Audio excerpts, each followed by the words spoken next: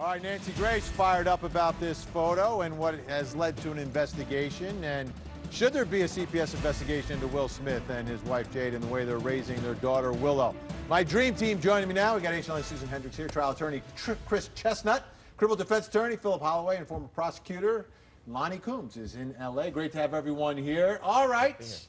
Give me a yes or a no. Just go around the horn here. Should they be investigated? Well, it probably is innocent. You're exactly right. But I think CPS has to, Vinny, at least rule out any kind of misconduct. It's probably nothing. It appears to be innocent. But I tell you, as a father, I don't want my 13-year-old daughter laying around in bed with somebody with maybe no clothes on or no shirt on. One fact that I just can't get around is the fact that it was posted by the shirtless guy. He posted the video, the picture. So if you've just raped a 13-year-old, you're going to take a picture of it and then post it for the world to see? Probably not, but... Well, don't get me wrong. I don't think they should spend a heck of a lot of time on it, but I just am thinking that they ought to just make sure that there's nothing. Make sure. Yeah. Safety first. All right. Did Donald...